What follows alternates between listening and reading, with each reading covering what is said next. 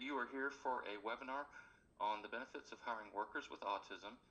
This webinar is presented by the Autism Society of North Carolina, and today's presenter is Mindy Govan, who is our Transition and Employment Services Director. Hello everyone, my name is Mindy Govan, and I have been working in the field of autism for, I believe, well over 30 years. And my particular area of interest is adolescents and young adults, or actually all adults. And so I wanted to take a minute today to present to you information about some of the basics around neurodiversity hiring, starting with what is neurodiversity. We know that that's a buzzword these days. You hear it around a lot, the term neurodiversity or neurodiverse. And so I just wanted to take a minute to make sure that everyone was aware of what we're talking about. You will also hear people using the term neurotypical, meaning the way the average population interprets and processes information. While neurodiverse, on the other hand, are those brains that process information a little bit differently. There may be differences in the social interactions, the way that folks are learning, mood regulation, attention, communication, and more. So all of those things fall under this big umbrella called neurodiversity.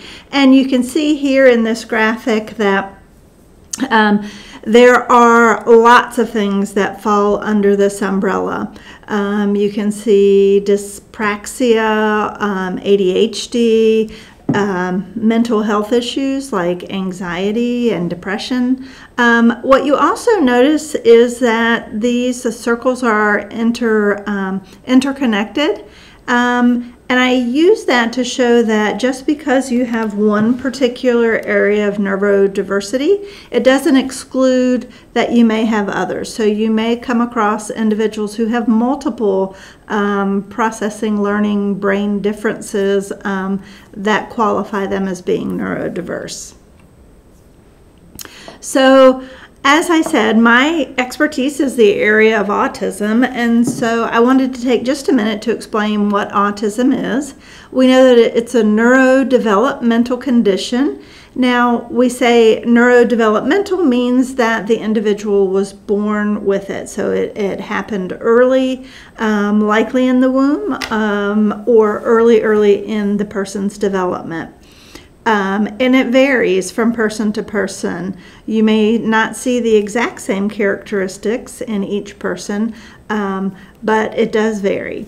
The other thing is it has lifelong effects, and we notice them early in childhood, and then as people grow and develop, those characteristics change a little bit, but still fall under that umbrella. And the areas that are most likely to be different are the ability to have social relationships and social interactions. Communication is generally affected. There may be restricted or repetitive patterns of thoughts or behaviors.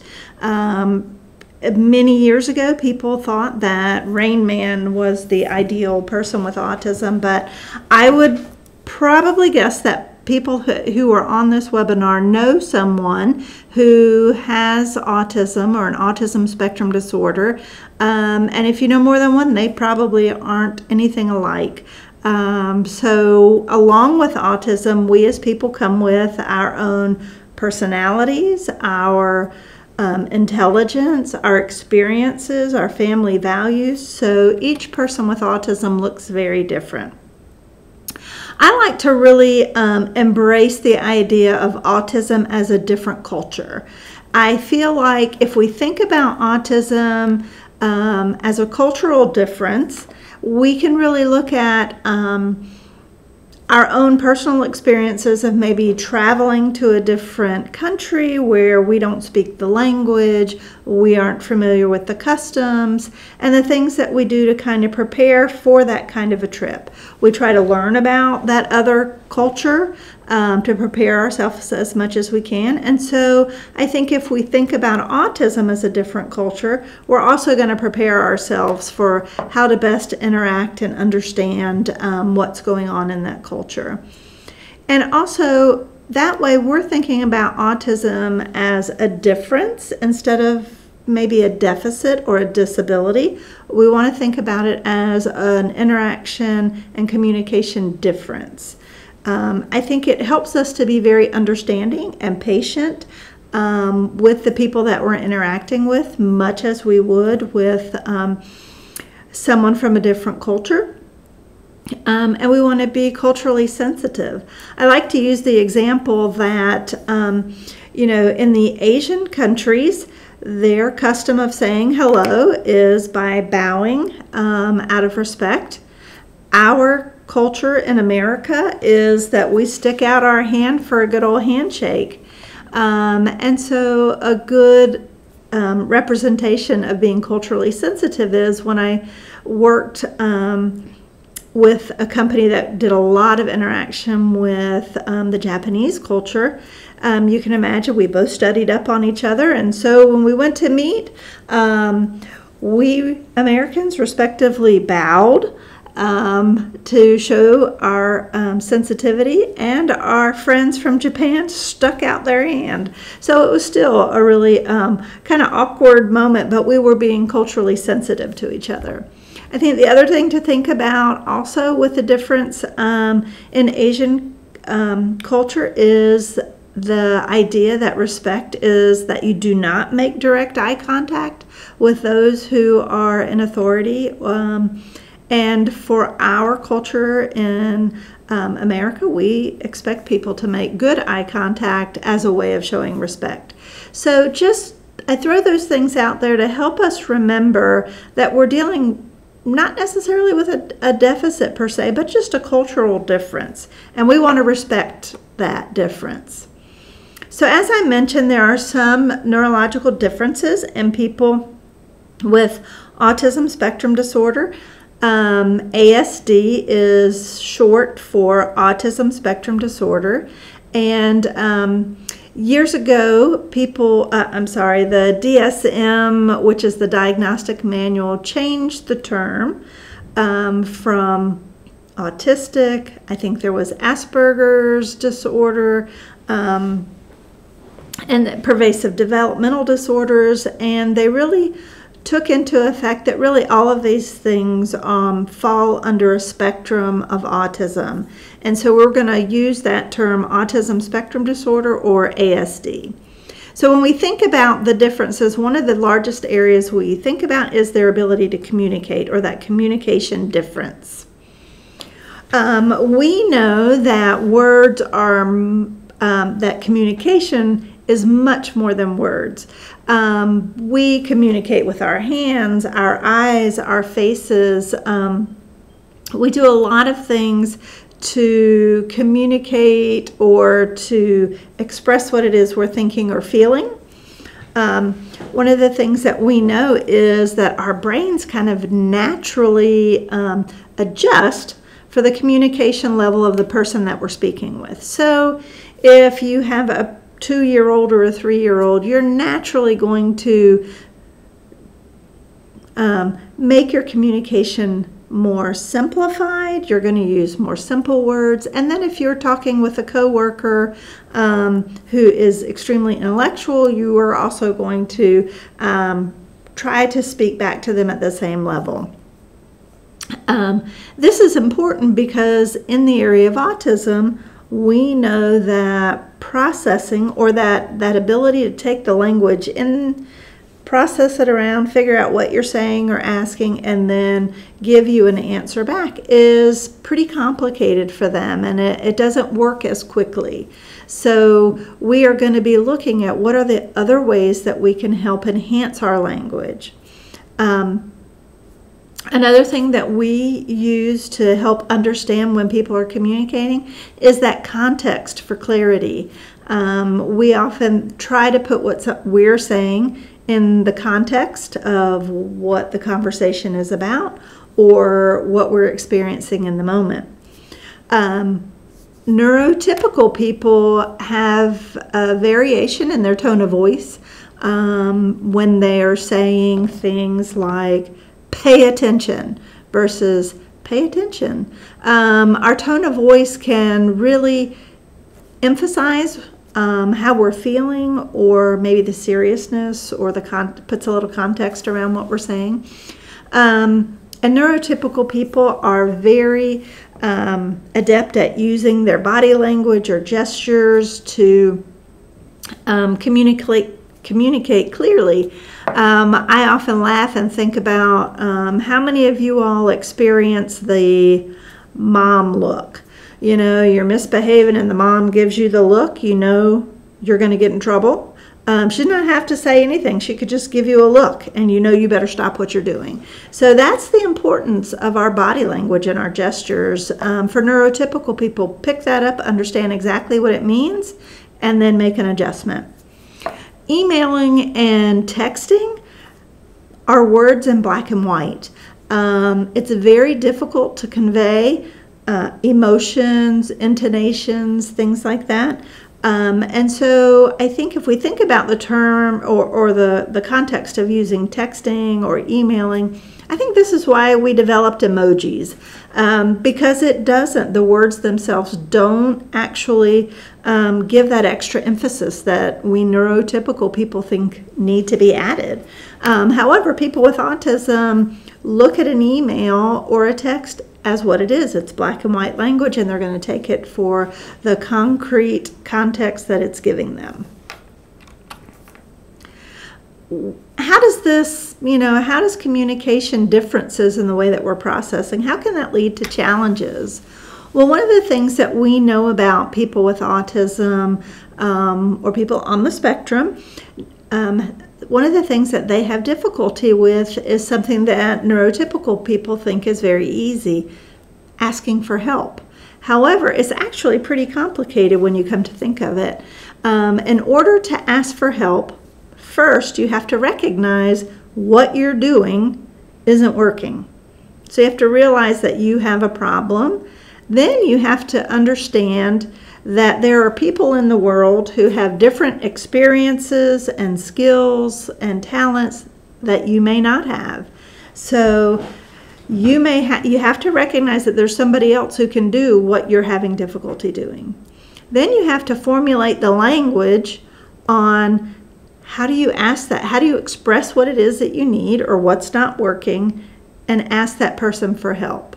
Who do you ask, and how do you ask, and what do you ask are very complicated when you think about it. So I don't know if you know someone with autism. You may have seen them sitting there and realize, just ask me to open that for you. Or we find ourselves saying, do you need help? Sometimes it's hard to recognize when you should communicate something, because, for instance, if I am going to the copier and it's out of paper, I might assume that you all know it's out of paper and not realize that I should probably go communicate that we need more paper. And so those types of things don't come natural to someone who's on the spectrum. Sometimes our folks with autism over-communicate or under-communicate. So an example of over-communicating is that they're saying something to you over and over again. So maybe I realize I need to ask you for paper, and I go up and say, the copier's out of paper. You know, we need to order the paper. Have you ordered the paper yet? We've got to get the paper. And it's making sure that you're processing. You neurotypical person, are you processing that we need paper? Under communication is just that, just really not saying much, and they're thinking it, but they're not processing it out. And it's really hard sometimes to understand or judge the importance of the communication from your supervisor or your coworker. Neurotypical people often say, you know, you might want to finish that up and turn it in. Is that really what you mean? Because you could also say, you might want to be here by 8:30. Well, that doesn't mean, if you're the supervisor, the person on the spectrum may not interpret that as what you're really saying is be here by 8:30. You're saying you might want to. Well, what if I don't want to be here at 8:30? So those kinds of things are judges. And we want to think about the fact that that person on the spectrum wants to know the specifics and wants you to be very clear in your communication with them. I want to show you this little clip. What she's talking about is doesn't have anything to do with what we're talking about, but she's talking about dating. But what I really want you to focus on is what she is saying about the difficulties in communication that she's experiencing as a person on the spectrum. So let's talk about some ways that people can meet me in the middle. Because I know that I'm not the only woman who struggles with this. But the problem is other women don't want to talk about it because it's embarrassing to suck so badly at something that everybody else around you thinks is completely natural. You know? So the first thing I have to say is, if you want to date someone with autism, please go and read up about it first. It saves so much hassle. You'll react with understanding and sympathy instead of with rejection and ridicule. Secondly, I wish I could meet someone who would have a no talking date with me. So that means we sit and communicate using handheld devices, but we're sitting right next to each other. So we still have the real life connection. And if you're wondering why, this is because for someone with autism, dealing with conversation is one of the most overwhelming things in the world. Because when I'm having a conversation, I'm watching your body language, which I don't really understand anyway. I mean, facial expressions, it's all confusing, right? I'm trying to listen to what you're saying, but then I'm also trying to block out all the sounds and the noise and what's going on. I'm trying to read your lips because I'm also trying to make sure that I don't miss if I miss anything that I can't hear, I've got to pick it up from your lips. And then I've also got to worry about myself. I have to make sure that my own face is in the right configuration to say, oh, I'm having fun. Right? I have to edit what I'm saying so that I make sure that I don't offend you accidentally. I have to monitor my own body language and deal with my own discomfort, because even sensory stimulation like having smart clothes on is unbearable for me. It's horrible. So I would actually truly rather be in my room, barefoot in front of my computer.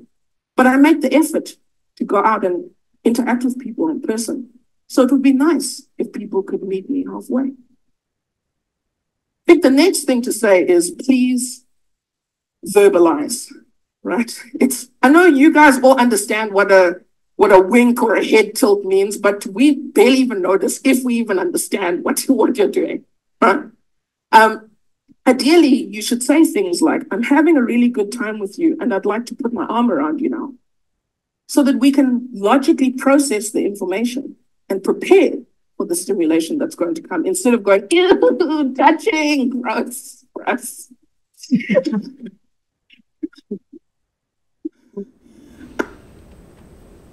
So I think she does a really good job of explaining her own abilities and difficulties with that communication.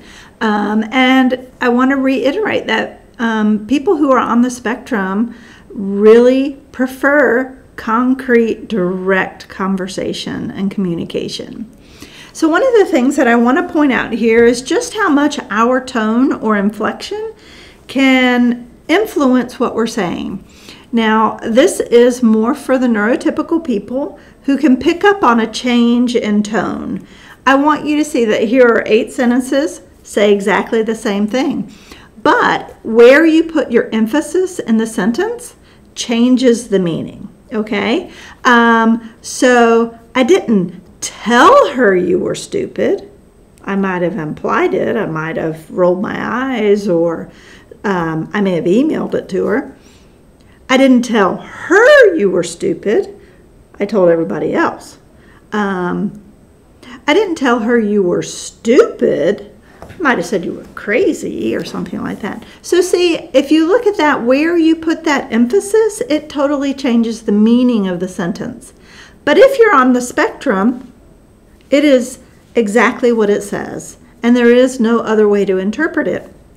And so those are things that we need to understand in that cultural sensitivity, that when we are expressing communication with things other than words, written or verbal, that the person we're communicating with might miss those things. And they could be pretty important things. So this is how we might support a coworker or a student or another young adult who is on the spectrum about when do you need to communicate. So we would give the person with autism these kind of prompts. So when do you need to speak up or ask for help? When you don't know what to do. For example, you're finished with an assignment and you don't know what you're supposed to do next. Now, for the neurotypical person, they may just automatically know that when you finish it, you need to go ask someone for what they do next. Okay? So when you don't have enough of something, when you're stuck. So these are just little ideas. When I worked with college students, I would give them a to-do list that said, when do I need to contact my professor? Well, probably at the end of each week, after each test. So certain things like that that don't come natural to folks on the spectrum. They just need to know when the best time, or when are the things that are important. When is it that I need to communicate with someone, and who do I need to communicate with? So the who is another thing that's a little unclear sometime. When you went to work wherever you work, I bet you were kind of told who is the janitor, or who do you call if something is broken? Who do you call if your computer's not working? And you may have made a note about it, or I don't know how you absorb that information. But for the person who's on the spectrum, once the words are finished being spoken, they disappear. So having it written down is a good way for them to remember. So this is just a simple little strategy where we can say, who do you ask? So what's the problem? I'm going to say, my computer's not working. And so who can help me? That would be my IT person, and then the contact information. And so I have that. I can pin it up on my board or keep it in my drawer, but it's information that's not going to disappear, and it tells me exactly who and how to get up with that person. The when and where you communicate with that person, if it's an issue, you might want to say contact IT at lunch or between 10 and 11 or something like that. But when is the best time and how's the best way? If your computer's not working, you can't send them an email. And so you might want to send them a text or go by their office. Just those pieces of information that neurotypical people are picking up, that people on the spectrum just need to be more visual and concrete. I like to reinforce what we call the notepad strategy. And basically the notepad strategy is write it down. Do you have to literally have a notepad? No. Nowadays you can shoot someone a text. If I'm sitting in the cafeteria and I think, oh, you need to go by and ask somebody something, I can write it on a napkin and hand it to you. The reason I say the notepad strategy is to really re-emphasize that individuals on the spectrum have very good processing through their visual intake. So things that are written, things they can see, much more effective and better at processing the information. Again, as I mentioned, when you stop talking, those words disappear. And I think we probably have all experienced this, but you're walking down the hallway and somebody says, hey, can you send me information on such and such a project? And you're like, sure, but then you get distracted before you get to your desk. And you're like, now what was that I was supposed to send? What was that? If it's written down for you, piece of cake. Easy to remember and follow up on. So we like to say, write it down. The other reason I say that the notepad strategy works is because if you write it down, something I haven't mentioned is that use of sarcasm or all the extra words and descriptions and things that aren't really necessary, but for some reason us neurotypical people think we have to add into things. When you have to write something down, you're short, you're clear, you're very direct in what it is. The other thing I want to emphasize is if you could not draw a picture of what it is that you're trying to communicate, then it's too abstract. For instance, I need you to speed up. I need you to work faster. How can you draw a picture of faster or hurry? Anything that you can't quickly draw a picture of, it's too abstract. So we want to make sure that we're very clear and direct, and then that's going to increase the success of our communication with that person and the accuracy of what that person needs to do. So now I want to talk a little bit about those differences in the social interactions for individuals who are on the spectrum. What we know is that every workplace has its own set of rules. Maybe you worked in one place where you had dress down Fridays or Team Spirit Tuesdays or things like that where you wore something different. Not only that, you might have, maybe you have birthday celebrations once a month in the cafeteria for anybody who has a birthday in that month, and everybody is expected to come. Those are things that probably aren't written in your policy and procedures book or your employee handbook. The other thing is some more things that we talk about that are kind of social things. I bet when you go into work, you usually have a little bit of social chit-chat with someone. What did you do this weekend? How are the kids? Things like that. How long are you allowed to have that social chit-chat? Is 5 minutes enough? Is 20 minutes too long? How do you determine when it's not a good time to have social chit-chat? Or maybe there's a group of you who are having social chit-chat and then somebody says, oh, the boss is walking in. Guess what happens? Everybody disperses and goes straight to work. Those kinds of social rules are what we call hidden curriculum. It's something that everybody else seems to know, but the person on the spectrum doesn't. They don't necessarily pick it up. We see this often in schools where the neurotypical kids are joking and picking on each other, or maybe they're bullying somebody, and they do it when the teacher's not looking. The person with autism is doing the same thing, but doesn't for some reason realize that when the teacher turns around, you should stop. And so they're getting in trouble. So we want to think about what are all these little rules that you follow at work or in the community, and how did you learn those? Those are the things that we call that hidden curriculum. So things that we might think about within the work environment is that our folks who are on the spectrum may not be quite as outgoing as other people. I'm sure they would love, maybe they would like to sit with others on lunch break, but maybe not. And so we're not really sure. They may not be as fluent as others, and they might have some struggles with some of those social demands. I actually worked with a young lady who was a geophysicist with a pretty important gas company. She had a PhD, and she was fired for not being a team member because she would not participate in the birthday celebrations or kind of the off-work celebrations if there was a baby shower or something like that. And so they just felt like she wasn't a team player.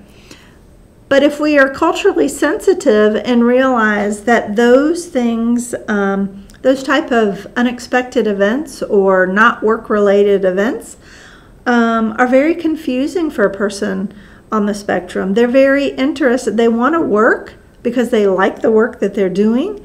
And to go to the cafeteria to sing happy birthday, which is a little sensory overwhelming anyway, it just doesn't fit in their brain why that should happen, or because it's not what I need to do. So some of those social things can be confusing and misconstrued for that cultural difference about why you don't want to come celebrate, or hey, the boss is letting us leave 2 hours early today. We have a young man who I work with who realizes he knows that he has 30 minutes for lunch, but then the whole group was going to go out, so his whole team was going to go out and have a group lunch, and they invited him along, and he went, but then after it was getting close to 30 minutes, he was getting very stressed and upset because the lunch hour was going to be over. Not the lunch hour, the 30 minutes was going to be over, and the other folks didn't seem upset about it. And so again, what we're trying to, for that person to understand that as the team is going out, the rules are a little looser. So those are hard for folks to understand. We could see that some social interactions could become a little awkward for the neurotypical person. And so if we think about somebody at work and you want to have just a friendship or a relationship with someone, not a sexual relationship, but just a friendship, and they say hello to you, and if I'm on the spectrum, I think that's really nice. I like this person, so I'm gonna, text them, and because that's what people do, is they text people, right? And then on the weekend, if I don't have a lot of social stuff going on, I might keep texting this person, this one person. And so then for the neurotypical person, they may feel like they're being stalked. They may feel very awkward about this interaction, like you're just a coworker, you're not like my best friend. So it can create a little bit of awkwardness. Simple solution is to say, hey, I'm your coworker. I'm happy for you to text me once or twice during the work week, but on the weekends I'm doing stuff with my family, so I would prefer not to. We neurotypical people worry about, and I'm going to talk about that in a little bit, about how that feels to the person with autism. I can tell you the person with autism is much more appreciative to understand because they don't want things to feel awkward and they just don't have the understanding. Sometimes now if we think about this as that same situation and it's a male-female, so maybe it's the male who's on the spectrum and a female who he's texting, you can imagine that could very easily end up in HR if we think about it as sexual harassment or things like that. And it could be clearly just a misunderstanding. So I want to talk about this for just a minute. Let's look at some of the behaviors that you might see and how a non-culturally sensitive person might interpret that behavior. So maybe someone is talking a lot about certain topics they like, and then the other person, the neurotypical coworker, might think, wow, he's a jerk. He really just thinks about himself, talks about himself. Might seem distracted in group meetings. You could see where that could come across as he's not interested in the meetings. He doesn't really want to participate. He's not paying attention. He might say things that could be judged as rude. And then you think about, wow, really not so sensitive to how somebody else might feel. So I'm not going to read all of them because I know that you all can read, but just keeping those things in mind that this might be how we're interpreting. But instead what I wanted to do is say, all right, now we've taken our cultural sensitivity and we're going to have these same situations, and how do we respond now? This person talks a lot about certain topics that they like. Well, now we know, well, maybe they just don't know how to interact or to initiate a conversation with you. So they can talk about the things that they enjoy and that they feel comfortable talking about. Maybe that's why they're only talking about the same topic. They seem to be distracted in group meetings, and maybe now we know that they have difficulty processing all this verbal information at one time, but also figuring out, what does this have to do with my project? And so just giving more understanding. Saying things that could be judged as rude. For instance, maybe I come into work and I just got my hair cut, and I say, hey, look, I just got my hair cut. What do you think? Well, the person with autism may say, I don't like it. Are they being rude? Are they trying to hurt your feelings?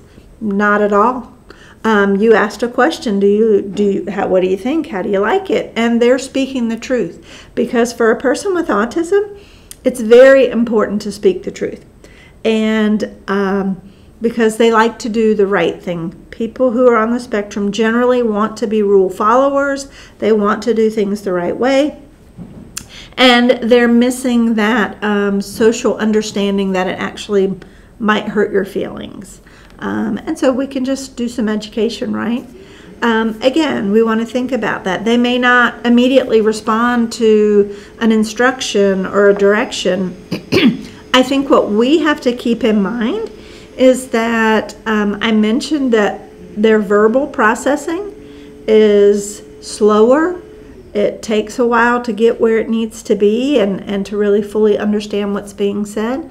And we live in a do-it-now community. I can't think of the word. But we are very, if I text you and you don't immediately text me back, oh, something must be wrong. But we're thinking about, we want immediate gratification. And really, if you waited for just a few minutes, so if you said, hey, what was that final number you came up with? It may take them a few seconds.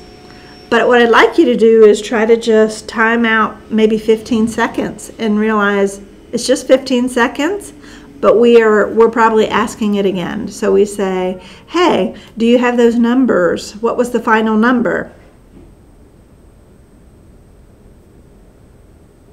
That was only 5 seconds. And for us, it feels like, ooh, that's awkward, that dead space. But really, the person is processing and being sure that they can give you out the information that you're asking for. So those are things to think about. So why is some of this social stuff hard? Well, we know that the origin of the word autism comes from self. And early on, people felt that young children with autism were self-absorbed. They lived in their own world and those types of things. What we do know is that even very bright people who are on the spectrum struggle to understand other people's perspectives. Again, you have to realize that there's people in the world that have different experiences than you do, preferences and things like that. So it's really hard to take somebody else's perspective and realize that it's different than your own. And that is truly difficult for people with autism. And in the same respect, putting yourself in someone else's shoes. If I said, well, how would you feel if I said, I don't like your haircut? That's very difficult for them to process and understand because they really have just that inability to figure out that you are responding and feeling differently than they are. Sometimes it's hard as well to pick up on all the different contextual cues. So remember I said you might be chit-chatting with your coworkers and then the boss walks in, and the person on the spectrum may not pick up on that. He may just see that all of you stop talking and walk away and not have a real good understanding of what happened. Because those social rules can change very quickly and can be very subtle. You know, if you're laughing and joking and then the boss walks in, everyone's going to stop. And that's a very quick change, and you did it for a subtle reason. So we have to think about some of those things. It's not, you know, again, it's a difference. It's a cultural difference. And so we just need to be more sensitive to that and more patient. This is a young man on the spectrum who's going to tell you a little bit about what he's learned now that he's an adult. I'm trying to think back of where I was at in middle school and what I wish I had known. Eye contact is way more important than you give it credit for. Eye contact is the way by which people signal interest in one another.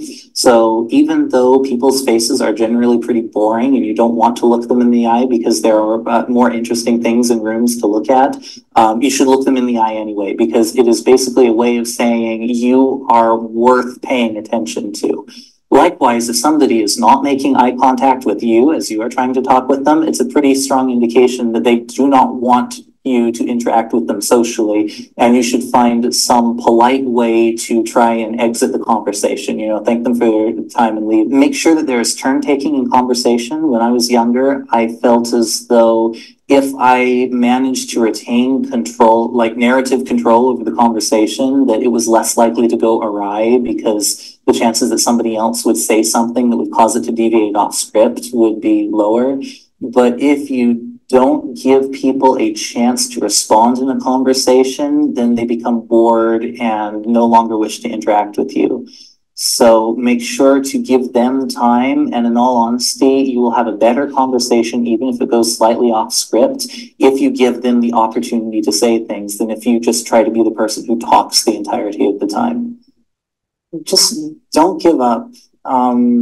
You might feel like there are a lot of doors closed to you, but there are also a lot of doors open. Like I haven't spoken too much about it because I don't like talking about it because I feel like it's bragging, but there are strengths that come along with Asperger's syndrome. You know, you have a mind that works more logically and in some ways less emotionally, and so that gives you a lot of power in certain fields and disciplines. Computing, mathematics. Because of that, there are people who will be incentivized to want you in their company or in their lives or something like that. And because of that, as long as you're able to act socially passable, then, I mean, people are willing to forgive a few faux pas, especially if they understand what's going on.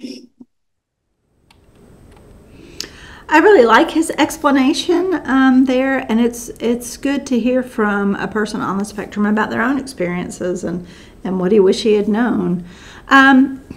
This slide talks about that, you know, those social faux pas. We want to try to concentrate on the things that people are doing well, and not really focusing on the things that they may make a mistake.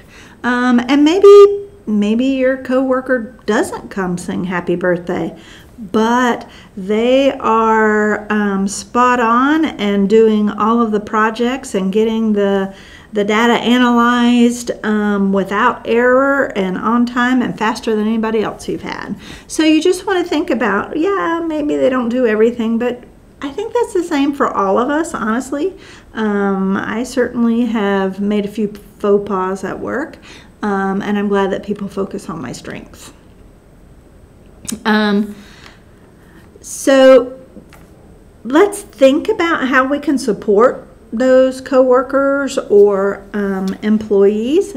We want to think about how we can understand things from their perspective. So thinking back on that, the chart of, you know, maybe they're not paying attention or seem distracted in the staff meeting. So what kind of strategies can we give them? First, we want to define what the issue is. You know, you seem like you're not paying attention, that you don't want to be there. You're going to try to understand it from their perspective, like some of the things I mentioned, that may be way too much verbal information. They might have a difficult time seeing the relevance and what it has to do with their part of the project. And so then when we talk about using different skills and strategies to support them, we're going to think about, okay, well, why is it important? So what I did, I have presented, I have a client who is working in data analytics at a large company, and he didn't get why he needed to listen to the other parts. And so what we did was had his supervisor create kind of a little flow chart that showed the process and where his piece of what he was doing fit in to the process of the project along the way. That was much more helpful for him because it wasn't looking at his project in isolation. He could see that it was part of a longer process, and that who was responsible for the different parts of the project helped him to have a much greater understanding of the purpose of the meeting. The other thing was that we said, hey, why don't you just write down for him who he is supposed to speak after in the meeting, because he may not just pick that up. So look, you're going to speak after Mark, and you're going to give this week's totals on whatever. So then what we're doing is really providing him all the information he needs to be successful in that situation or in that staff meeting, and he's an active participant. It makes sense to him, and it really was just defining what it was, what was the purpose of it, why, and what he needed to do. So it's not a lot of support, but it is just explaining things to make sense. So here, one of the issues, believe it or not, we run into this quite frequently is not responding to greetings with your coworkers. And us neurotypical people having a problem with that and thinking, are you in a bad mood? Do you not like being here? Are you, do you hate it here? But really, that's not it at all. So that we want to define what the problem is. You're not responding to greetings from your coworkers. Think about it. How many of you, when you go into work, say hello to the people that you work with? Do you say hello to every single person in the office, or do you have a specific few that you say hi to? Do you only respond to the people who say hi to you? I mean, that, if you think about it, it's like that's pretty complicated. It shouldn't be, but it's one of those hidden curriculum things, like how many people do you say hello to and how do you respond? Okay, but if we think about it from the perspective of the person with autism, the cultural sensitivity piece, so we're thinking about actually that person with autism is very focused on their work, and that social nicety is really a waste of time. You're not paying me to say hello to everybody, you're paying me to get to my desk and get busy with what I'm supposed to do. So it's, again, culturally, what's important to each is different. And so what we're going to do is we're just going to make some really simple rules. We're going to give them the strategies, and we're going to say, hey, you need to say hi, hello, good morning to at least 3 people. That's good. But you should also say hi or hello if somebody says it to you. So we're just going to say, you just have to do it, okay? And then we're going to give them a little self-monitoring tool so that they know how they're doing. Because when the day has passed, it's sometimes hard to remember, did I do that yesterday? Or how am I doing? And then we want to, why is it important in the first place? So we want to say to that, I like that you are a dedicated employee, but I need people to work together, and when you don't say hello, your coworkers think that you don't like them, you're not happy, and they might avoid working with you, and we just want everybody to work as a team. So now we've explained what he needs to do, how often, and why. Those are important.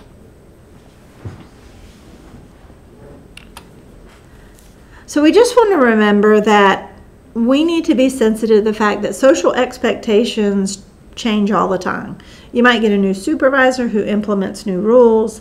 You might just have a culture committee who decides that, we're going to have a taco bar every Tuesday and everybody brings stuff. Just things that are different. And all we need to do is to remember just to be providing those clear expectations. We want to be really supportive and say, you know what? The other coworkers think this is really fun. If you could just bring a bag of shredded cheese on Tuesday. If you don't want to eat the tacos, that's okay. But we want you to participate. And your participation is bringing the bag of cheese. So we're trying to understand it from their perspective. So we want to always think about, okay, this is what we're experiencing and thinking, but what is the person with autism experiencing and thinking? And I'll talk to you later that, you keep us folks at the Autism Society on speed dial, and we can be that cultural interpreter if needed, okay? So now let's talk about some of the other things that may impact. And I don't use the word impact in a negative way, because some of those things are very positive as well. Organization is an executive function, and that can be very confusing for some people with autism. What we know about the learning style of individuals with autism is they're very detail-oriented. So every detail has the same level of importance across the project.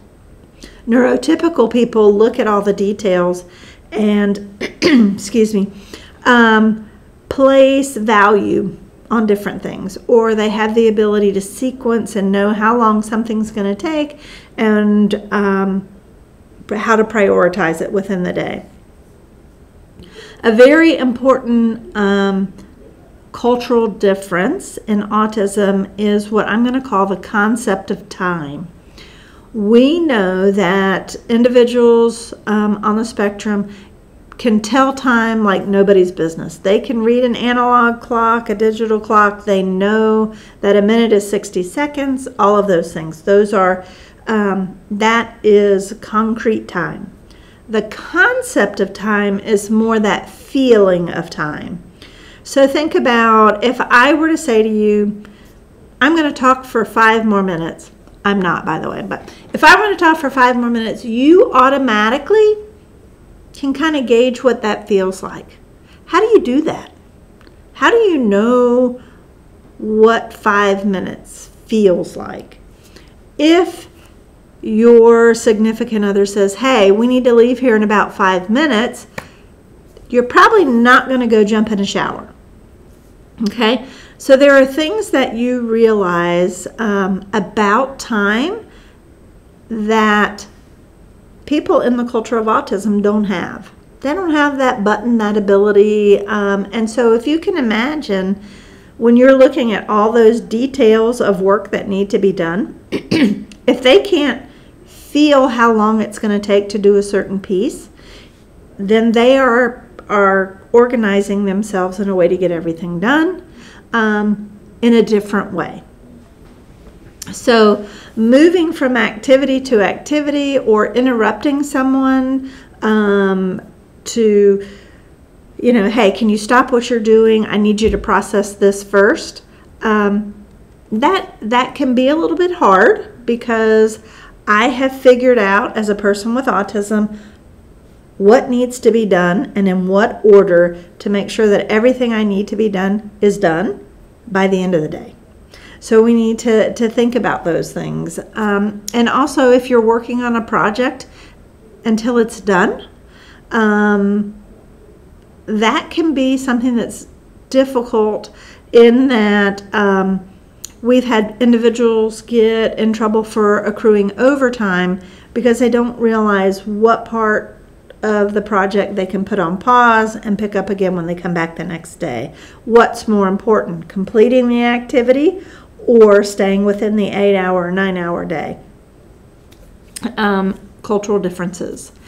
And so we need to think about, again, that lacking that concept of time means that your coworkers are likely to be a little bit more rigid in what they do, because if they've figured out a way to make sure that everything gets done, if you move one piece or change one piece, it's going to throw everything off.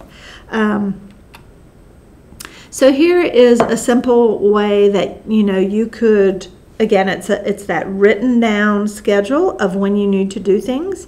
I know that I have an agenda. I use on my phone what's happening every day. I can't, I have to look at it. I don't know what's happening the next 3 days.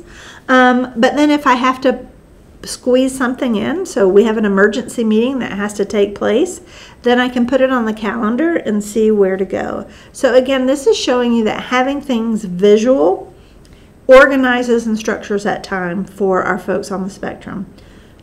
I want to quickly go back and say, remember I said every person with autism is different? I want you to remember that, because not every person with autism is going to need this kind of structure. They may have other types of structure that works better for them. I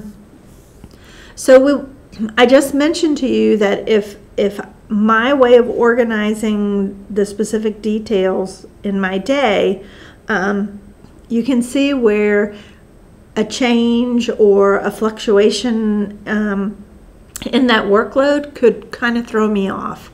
And so what we want to, again, understand is that concept of where is that emotional stress coming from when something has changed. And then it's helpful for the neurotypical person to just say, oh, well, that's okay. This is where you're going to do less of this and you're going to do a little bit more of this. But again, if you make it visual, it's much easier for that person on the spectrum to comprehend.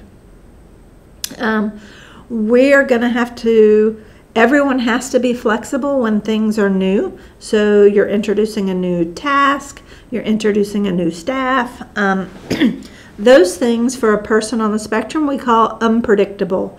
And individuals with autism like predictability. They like to know what to do, when to do it, how to do it. They love things to be very understood. And that way they're extremely effective in getting everything done. When there are changes, it's very helpful to let them know ahead of time, and just be clear in understanding that that's an area that might be hard for them. Neurotypical people love spontaneous things, not all of them, but they like changes. They like things to change and be different and spontaneous. And people on the spectrum don't. They're very good at jobs that other people may not like, that require that you do the same thing every day, the same way.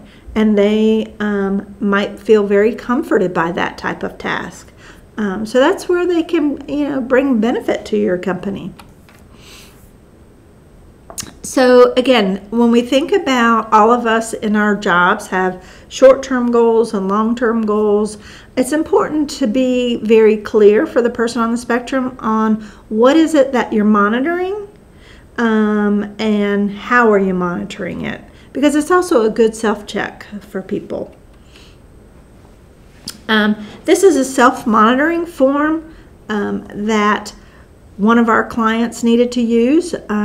They were getting to work on time, then they'd forget their badge in the car, which meant then they had to go back out to their car, and then by the time they checked in, they were late, and then we add those greetings. So this way, they can get to their desk and go, yep, I was here on time, I brought my badge in, and I said hello to 3 people. It's going to be a great day. So again, just ways to monitor.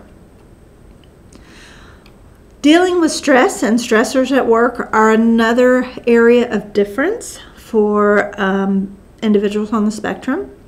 Many of us have a way to regulate. We have a way of going, you know what, I'm a little edgy today. Okay, now I'm really irritated. Now I'm really annoyed. And now I'm just plain frustrated. For a person on the spectrum, they don't necessarily have that gradation in emotion and skill. They're fine, and then sometimes it seems like now they're not fine, and there was nothing in between.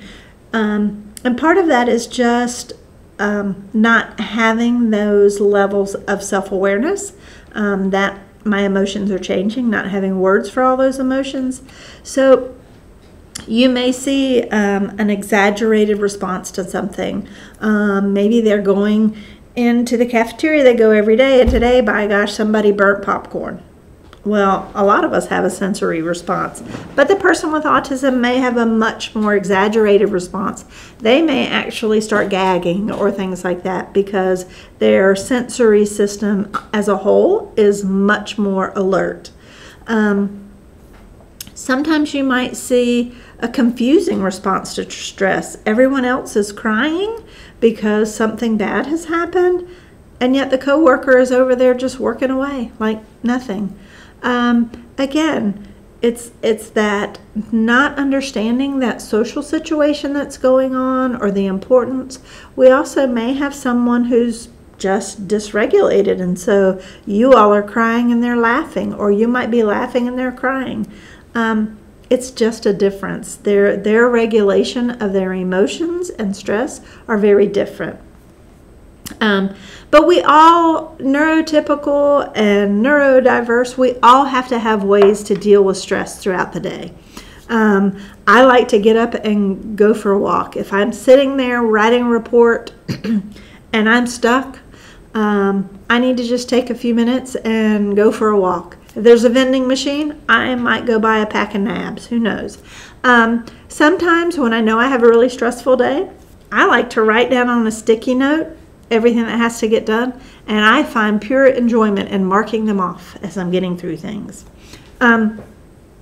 Again, we all have ways that we deal with stress, and that's the same for our folks with autism.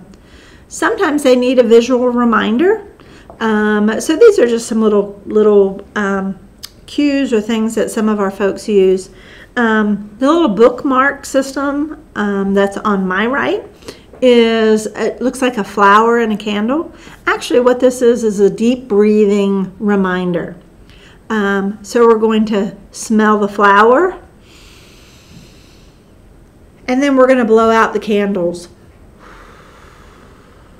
So it's a way to give someone a visual about how to do some deep breathing. On the other side, we have another kind of just a quick de-stress little reminder. Elevator breaths is how this person with autism understands taking a deep breath. So we're going to take an elevator breath. It's going to go up and then down. Okay, 3 shoulder shrugs, count to 20, give myself a positive affirmation. I can do this. Keep calm and carry on. So it's just a little de-stressor reminder. And when you make them small, they can be portable. So for this person, they can put it in their wallet and they have a quick reminder. And you as a coworker might see them getting stressed and say, hey, why don't you pull out your de-stress, you know? Or your coworker has the flowers hanging up on their cubby. You could just walk by and point to it. That might just be like, okay, I need to just take a second. When we practice it, again, it becomes more natural and it's a calming routine. So we are going to support our individuals with autism to say, you know what? Hey, why don't you just take a break? Go get a drink of water and come back. Different ways that we can practice or show them, you know what? Sometimes we have fire drills. Here's a place that you can go when there's a fire drill. So showing them. If you get overwhelmed with something, here's where the water fountain is. You can go get a drink of water. There's usually a quiet space in this office nobody ever uses. Just giving them the resources ahead of time so that when something happens, we all have a way to de-stress, okay? So now let's think about how do we give our staff corrective feedback. The neurotypical people, we have a very hard time with this. You know, we say, I don't want to hurt their feelings. I'm not really sure what to say. But in reality, that person on the spectrum is going to respect you and appreciate you for giving direct feedback. How many times do we hear someone who gives an apology and the person say, that's okay, it's not that big of a deal? Well, no, it is a big deal. So we just have these, I call them fluff and stuff kind of ways that we're avoiding being direct. Well, in the autism culture, they prefer directness. So we need to be really careful about how to do that. And this is a way that we're telling our person with autism, hey, be aware that you're getting feedback. It's okay for people to give you feedback. They're not necessarily telling you what to do. They're just giving you feedback. Be positive about it. Be positive to the person. Say, okay, I can do that. Thank you. Be positive and tell yourself everybody gets feedback. It's not just me. Everybody gets that. If you're feeling stressed, do your stress relaxation and be positive. I can do that. And then revise or implement what you've been asked to do. And if you're not sure, ask somebody for help. And then you can give yourself a reward. Hey, congratulations, you did it. You might go get a Snickers bar. You might go for, whatever it is. But we're doing that. Neurotypical people are kind of doing that to themselves. You're remembering it for yourself. You're being positive. And for the person with autism, we're just making it visual, so it's an easy reminder. So why hire someone who's neurodiverse? I'm going to let her talk to you a little bit about some of those. Neurological differences like autism or ADHD are considered to be dysfunctional disorders and disabilities under the medical model of mental health. There's too little attention given to enabling people with neurologically different minds to be accepted for themselves, to discover and celebrate their strengths, and to find a place in society that values their differences. When most of us think of diversity, we think of things like race or sexual orientation. But there's a different kind of diversity you might not know about, neurodiversity. Neurodiversity is the concept that neurological differences among people should be recognized and respected. I believe it's time for this new social movement, the neurodiversity movement, to take off.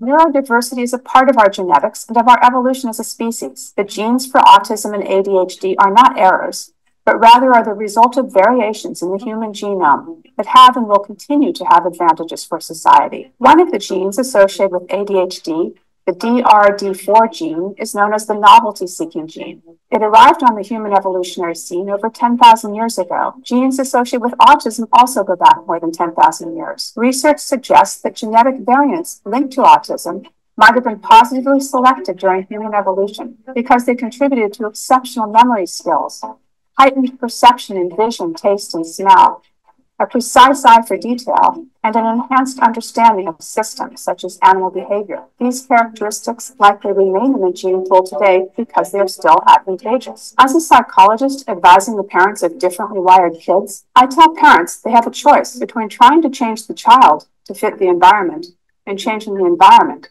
to fit the child. There are many different microhabitats and subcultures in our world. For an individual with autism or ADHD, finding success on their own terms may come from discovering the particular niche that fits best, the niche that allows their strengths to shine and their challenges to be minimized. Individuals with ADHD tend to thrive in situations of rapid change, variety, and that reward creativity and out-of-the-box thinking. A career as a comedian, detective, entrepreneur, journalist, actor, EMT technician, or photographer could be. I'm not saying that having autism or ADHD is easy. And I don't mean to downplay the real suffering that can be caused by having a neurodevelopmental condition, disability, or difference. But it's also time the world sees the beauty and value in brain differences. Neurodiversity might be every bit as crucial for the human race as biodiversity is for life in general. My vision is for a neurodiversity tolerant and accepting society where differences are celebrated for the depth and dimension they bring to the human condition. I want children whose brains are wired differently to be encouraged to find their niche instead of changing to fit other people's ideas of normal. Diversity in every sense makes our world a better place, and people who think differently are a huge part of that. So as you can see, people with autism or who are neurodiverse are very unique thinkers.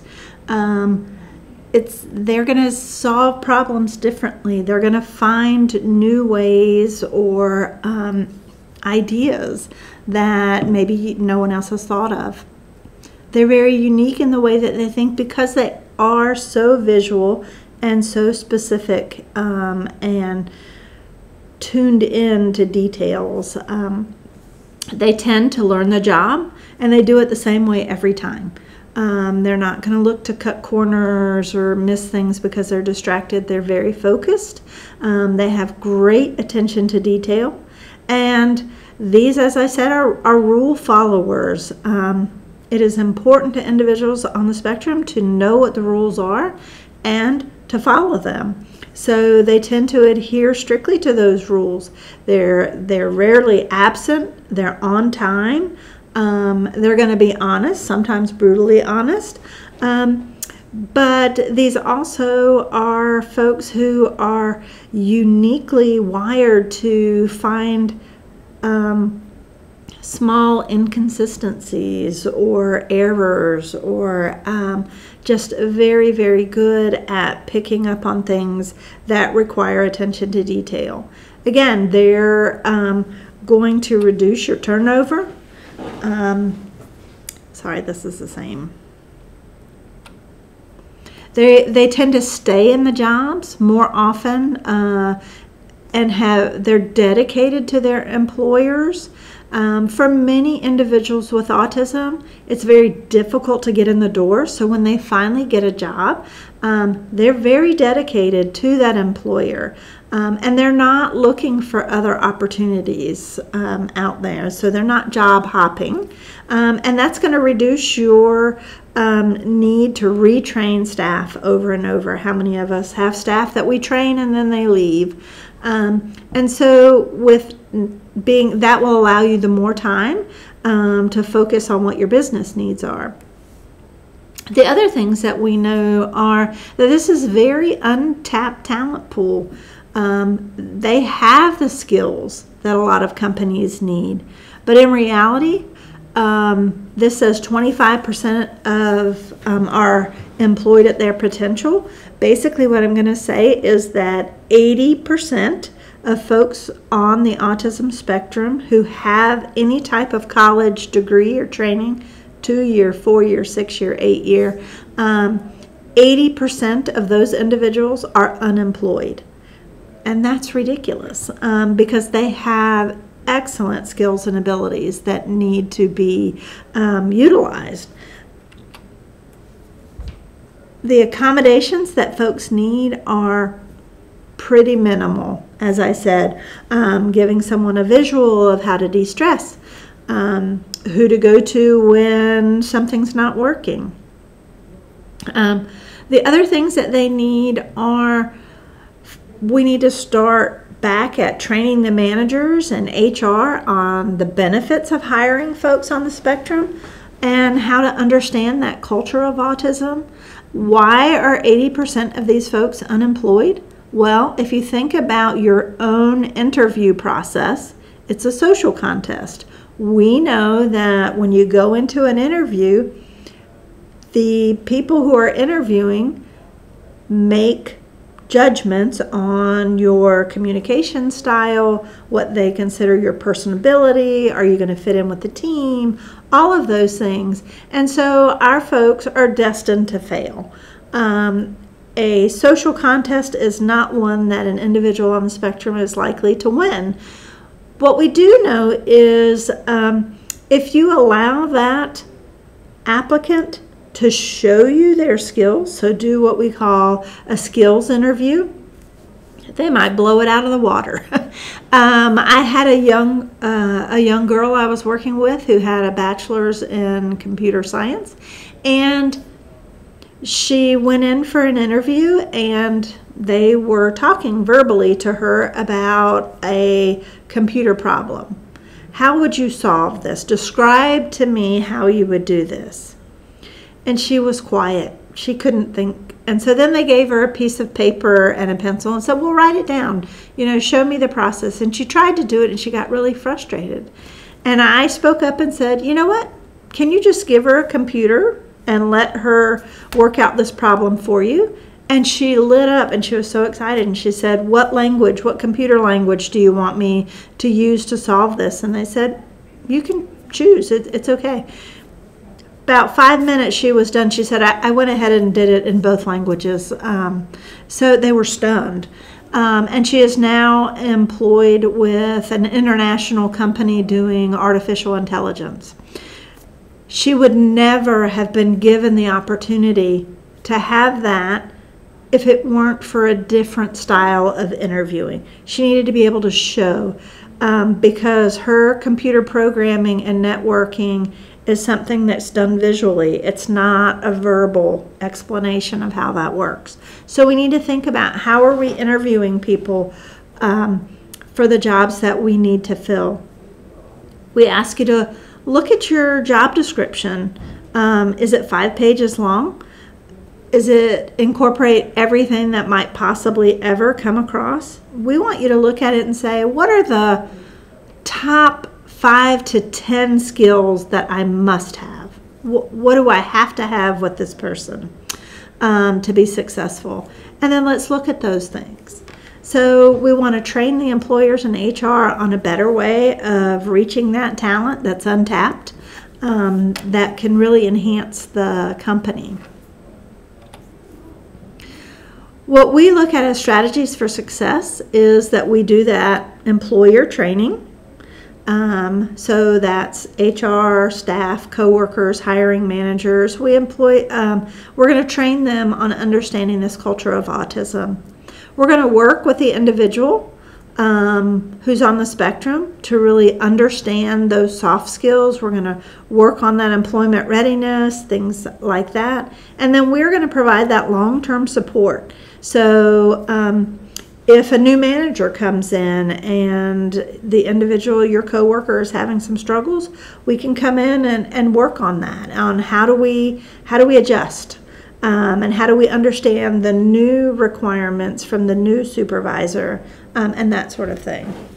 And all of that is going to work on providing success for both the employer, the coworker, and the individual on the spectrum, because we want it to be successful for everybody involved, not just the person with autism. There is a statewide initiative here in North Carolina called Link It, which is linking North Carolina to innovative talent. And what we do is we help really look at that, hiring policies and procedures for companies. And then we look at where are you having a deficit? Where do you need employees? Where's your hardest place, or what is the job that you're really having a hard time filling? And then we can do some of that recruitment, look at the individuals that we're working with, who's a good fit, and this is just how we do that. What you can expect from the Autism Society, and there are other companies out there, especially in the far west. How do we understand and apply those principles? We're going to help you identify that talent pool. And then, like I said, we provide support from hiring the person, getting them in the door, doing the onboarding, because onboarding usually doesn't have as much to do with a specific job as it does company policies and things like that. We provide training. Now, training is on the autism. I know nothing about cybersecurity or data analytics or artificial intelligence, so I can't help them learn that job. The individuals that we work with already have those skills. When we talk about training, we're talking about those soft skills, the autism-specific skills, and then we provide that ongoing support. We use that I do, we do, you do kind of process where I'll do it, I can show you how to do it. So I can work with an individual, or I can look at your interview questions and figure out, are you asking what you really mean to ask? And then we can work on doing that together, and then you can do the interview. But this is a process we use because it helps support those employers We work with them together, and then we slowly start pulling ourselves out so that you're doing it and you're providing the support. That's going to help you feel more confident and feel like you have the tools you need. And it's going to overall increase the culture of autism and the awareness of that culture within your company. What we're seeing is that when we help place an individual on the spectrum within a company, the managers have reported that they are overall better managers, because when you modify your language and become direct and concrete, you are going to be more effective with all of your employees. And you know, the supports that we use for individuals with autism have proven to be effective with people with other types of neurodiversity. So we want to think about some of those things. And when it gets complicated, you know, sometimes we have difficulty. We can support you through some of those difficulties. And if it comes to a termination where the person is just not meeting the needs, we can help support you with how's the best way to handle that and do that. It does happen, and we can support you. So I hope I've given you a really good understanding, and now I want to open it to take questions. And David, do you want to help tell me what the questions are, if there are any? And yeah, so far there are not. There was comment about a little bit of feedback talking about all adults on the spectrum, not just the younger adults. There might be some older adults that are having struggles getting into the job market or finding that good match. And again, it was feedback, not so much a question, but maybe you have thoughts on, you know, the differences between how an older adult who might have been out there trying to find a match, what should they do at this point in time? Is that something that we can help them with, or what would be the starting points for them to have an additional conversation about finding some assistance? Okay, there's a lot of things in there. I would say some of the strategies that we find for some of our older folks who, and even the younger folks, but people who have an education and have a skill but haven't had the opportunity to get in there and show a company, we will approach companies and ask for maybe a 12-week internship. So it's kind of a job trial where the employee gets an opportunity to show the skills they have and to adjust to the working environment. But it also gives the employer a little reassurance that to take the risk to bring somebody in. Because sometimes employers are just hesitant because they don't know what they're getting into. But more often than not, it turns into a very successful placement. So it's giving those little small, what we call internships of about 12 weeks, gives enough time for everyone to see, is this something we can do? And then, you know, it can end because the employer doesn't feel it's a good fit, or the employee doesn't feel it's a good fit. And that way there's no long-term commitment and people are more willing to take a risk. On the other hand, we look at the individual on the spectrum and see what skills they have. We look at where the gaps are. Is there anything that we need to do to update their skills, things like that. And so we do help more direct placement. And there are, again, depending on which counties you all are in, there are companies within your counties that can do more direct in-person supports and those types of things. Does that answer it, David? Yeah, I think so. Okay. And again, as I put into the chat, if anybody else has any questions, please go ahead and drop those in. We've got just a couple of minutes in the allotted time for this webinar. And again, as I mentioned before, we do appreciate you attending today's session. This is an important topic. We are recording it. We will have it added to our website under the webinars section next month. And what we'll do is we'll make sure that everybody gets a heads-up email when that recording is available. And we welcome you sharing it with members of your community to help us raise awareness of the benefits of hiring workers with autism throughout our state. And then there is an open-ended question where if you want a follow-up conversation with Mindy, you can request that, or if you have additional topics that you would like for us to discuss or drill down on, we'd be happy to take that into consideration as we plan out our webinars for the rest of the year. Well, thank you, everyone. Seeing dots. Yeah, so I covered a lot of information. I covered a lot of information in this period, and so please feel free to reach out if you need clarity on anything, but I appreciate you taking the time to come join us.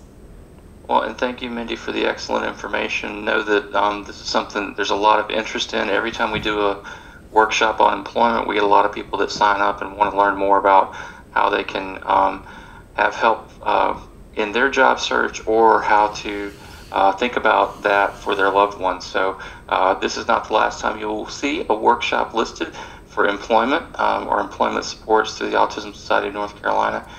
We are at the end of our time. So again, I'm going to end the webinar for everybody. Take a couple minutes to fill out that survey. And as I mentioned in the chat, I will send a copy of the deck in a PDF format via email either later today or tomorrow to the attendees. Thanks again for being with us. If you have other questions or have other support needs from the Autism Society of North Carolina, we are here to help, so don't hesitate to reach out to us. Have a wonderful rest of your day.